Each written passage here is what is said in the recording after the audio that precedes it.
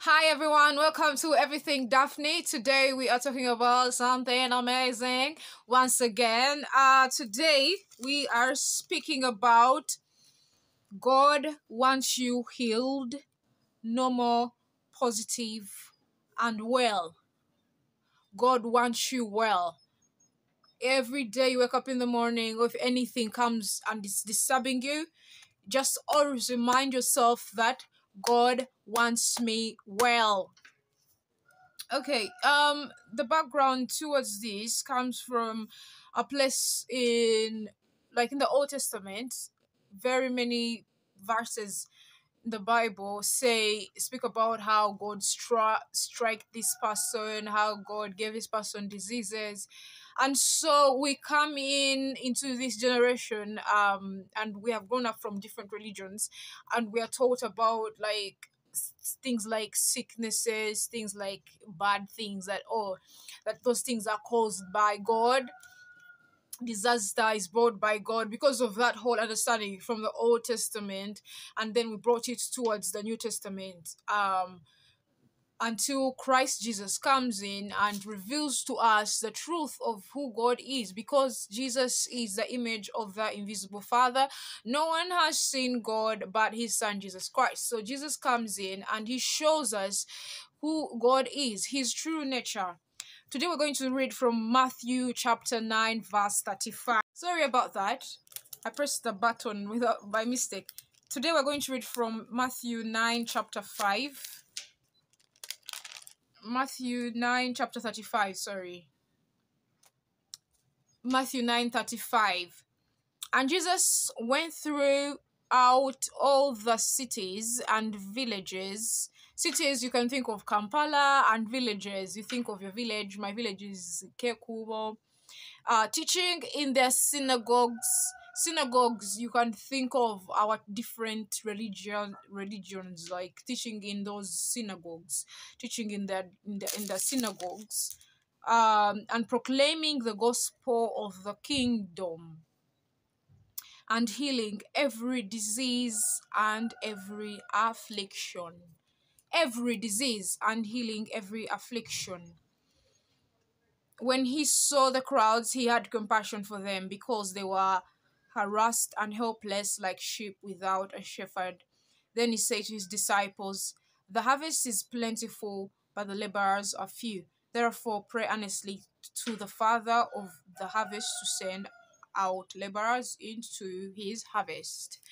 So Jesus Christ is the image of the invisible Father. And like I told you before, we thought that God is a person who strikes people, who gives people diseases. But like we are saying that Jesus went around healing every disease. Every disease. In every disease we have HIV, we have cancer, we have flu, we have any affliction, everything that is uncomfortable, every disease, Jesus went on healing it. Every affliction, I don't really know the meaning of affliction, but yeah, he went around healing everything like that. And then when we go to Matthew chapter 10 verse 1, and he called to him his 12 disciples and gave them authority over unclean spirits to cast them out and to heal every disease and every affliction. My goodness, guys. Oh God. Oh la shetele. This makes me want to speak in the spirit in tongues.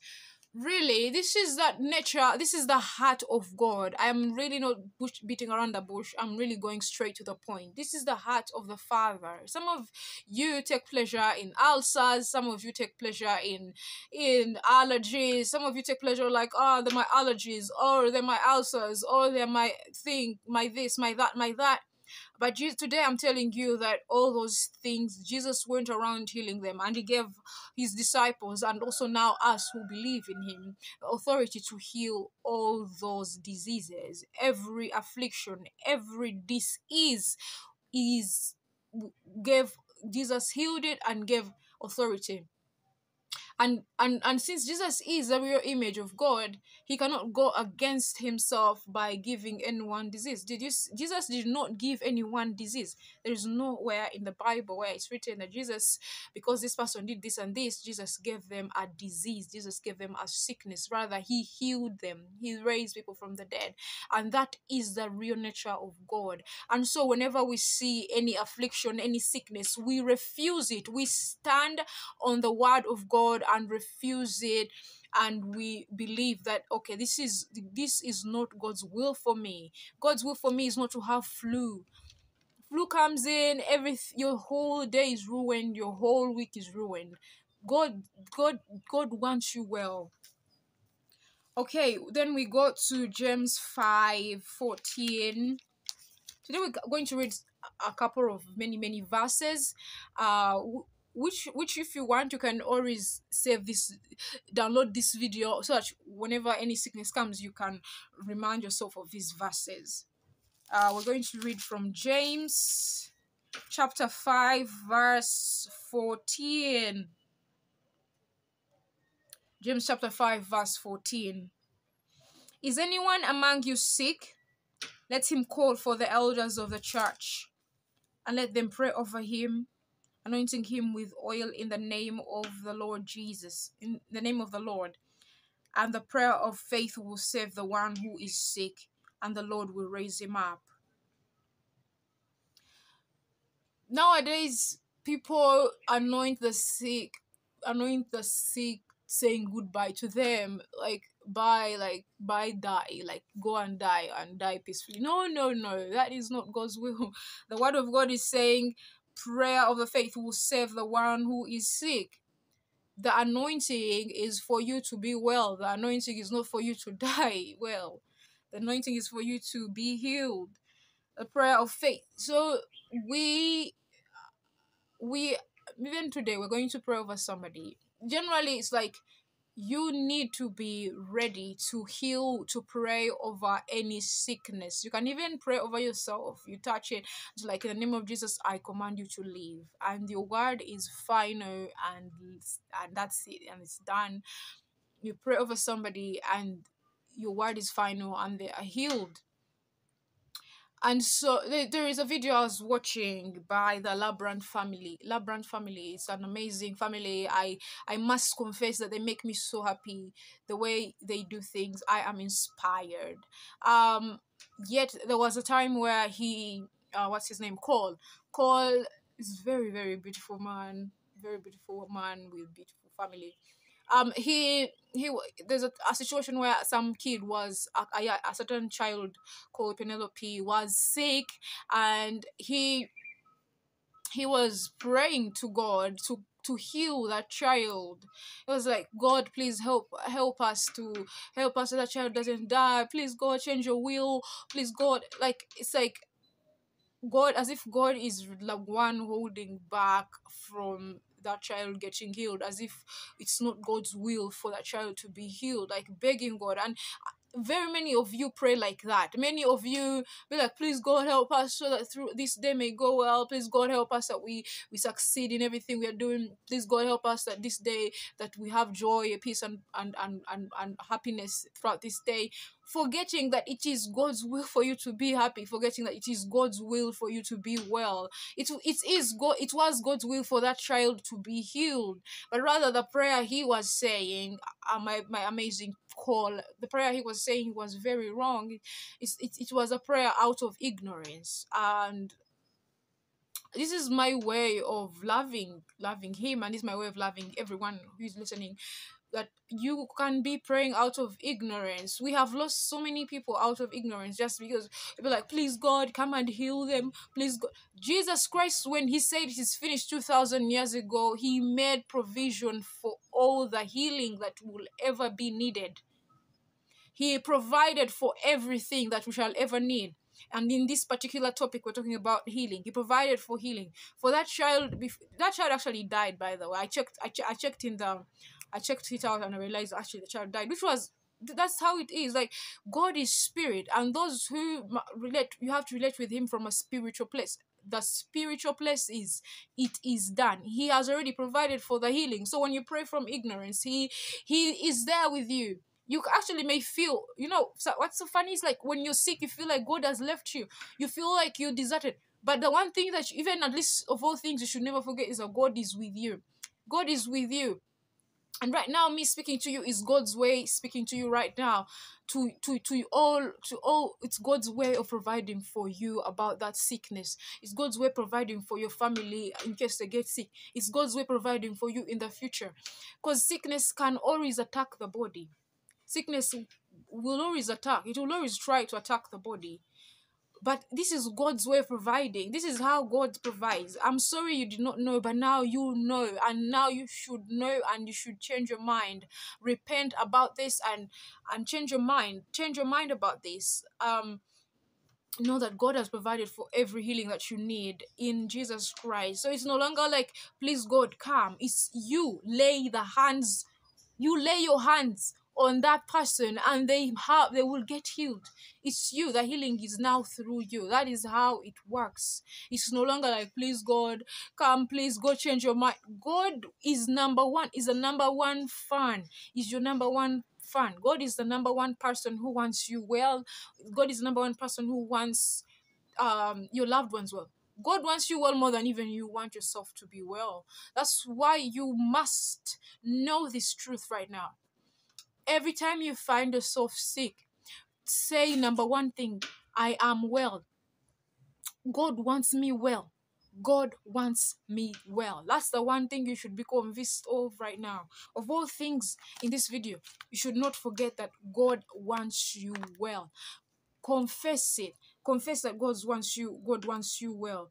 Okay, this is going to take us to First Peter. We can actually start with Isaiah 53 verse 5. There are so many verses. Oh God, I don't want this video to be long.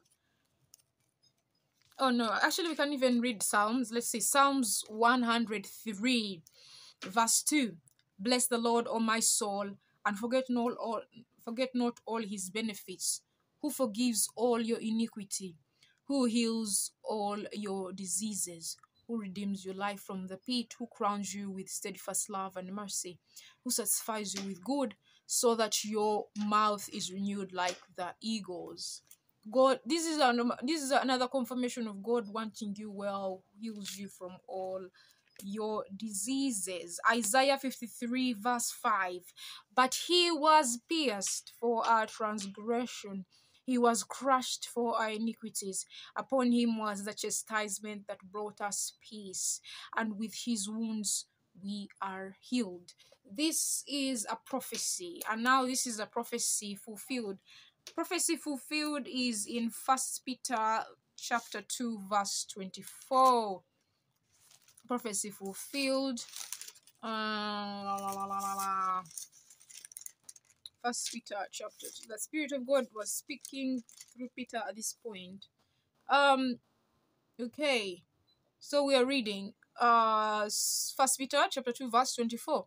He himself bore our sins in his body on the tree, that we might die to sin and live to righteousness.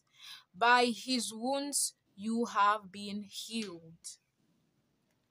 Have been healed. It's not you are going to get healed. It's even like if you use an example of forgiveness, it's not like you're going to be forgiven. You have already been forgiven even before you committed whatever. Even in the future, before you commit any sin, you have already been forgiven. It's the same thing with healing. Before even you fall sick, you have already been healed. Even before you lay your hands on that person to get healed, in the spiritual, they have already been healed. And so you laying your hands upon that person, you are speaking healing that has already been provided. God is very proactive. He is not, this person is like, oh no, he's sick. Like, God is not shocked by your sickness.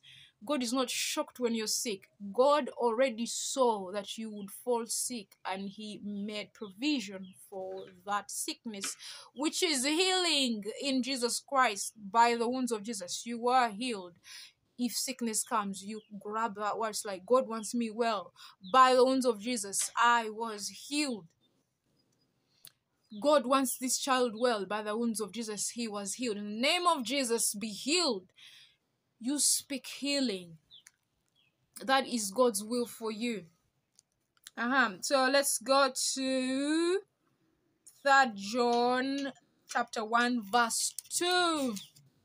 3 John chapter 1 verse 2. We're almost finishing.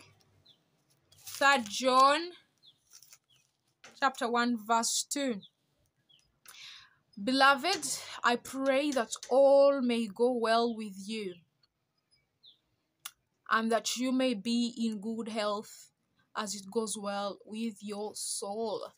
John is speaking, another inspiration of the Holy Spirit, that I pray that all may go well with you. All may go well with you. Every day God wants you well. Like from January to December, God wants you well every single day. In your body, good health. God wants good health for you. God wants you to be healthy so that you can go on with your normal day and work and get the money you need to take care of your family, to take care of yourself, to take care of the world. But imagine, like, you are sick. How will you even think of others? How will you even provide for others if you're sick? God wants you well. And also God wants you well in your soul. One thing you should also know is, like, God wants you well. Depression, anxiety, fear, all those things, God doesn't, that's not God's will for you. That is the flesh, and we live by the Spirit. In the Spirit, God wants you well. God has made provision for you to be well in the Spirit. Depression is not your portion. In the name of Jesus, I speak to everyone who is listening to me. I speak against the spirit of depression. I cast you out in the name of Jesus. I destroy you. I crush you in the name of Jesus. You are nothing. Depression, you are nothing. You are nothing in the name of Jesus. Okay, so God wants you well. Depression is not your portion. Depression is not the will of God for you. The will of God for you is to be well in your mind, to have peace, to have joy, to have goodness, to have faithfulness, to have humility. The will of God is for you to be well, even in your soul. So man is body, soul, and spirit. In your spirit, that's where God lives. That's your new spirit. That's where God is. So in your spirit, everything is well. However, the body and the soul every now and then can be attacked by sickness. A soul can be attacked by depression, can be attacked by anxiety, can be attacked by fear. But those things, God wants you well from those things. Okay, so we go to, I think we're almost finishing. Oh yeah, so we have last 3 verses. Luke 4:18. Luke 4:18. Oh man, where are you? Luke 4:18. Okay.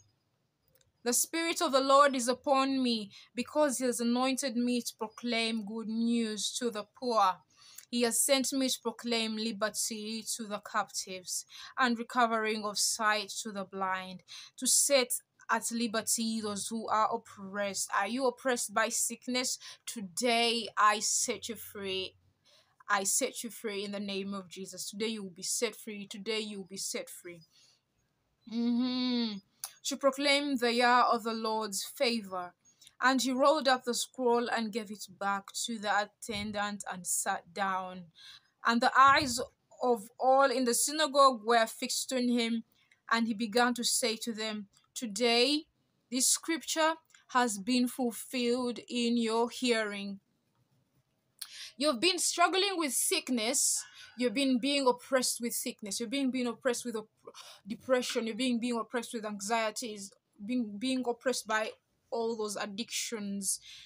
Today, this scripture has been fulfilled at your hearing. If you hear me and you believe what I've said, you will be healed. Okay, so we got to Luke 6 verse 19. Luke 6 verse 19. Luke 6 verse 19. And all the crowd sought to touch him, for power came out from him and healed them all. Healed them all. Healed them all. There is nothing like a special disease. In the eyes of God, all is all. Healing is real for you. If you believe my report today, you will be healed. Healing, yeah, that's let me stop at that. Then Romans 8:11. Romans 8:11. I think, yeah, this is our last verse. Our last verse. Oh man, I need to take time and read Luke 4:18, because God showed me some amazing revelations out of it. I need to take time and read it, and then I can maybe make something out of it. Luke 8. No, Romans 8. Where is Romans? Romans 8. Okay. Romans 8:11. If the spirit of him who raised Jesus from the dead dwells in you, he who raised Christ Jesus from the dead will also give life to your mortal bodies through his spirit who dwells in you.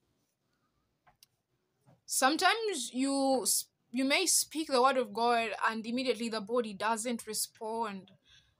But the one thing that you should know, that the Spirit of God who raised Jesus from the dead is in you. And if that Spirit of God who raised Jesus from the dead is in you, then he will give life to your mortal bodies. And so in other words, you have to recognize that the Spirit of God who raised Jesus from the dead is in me.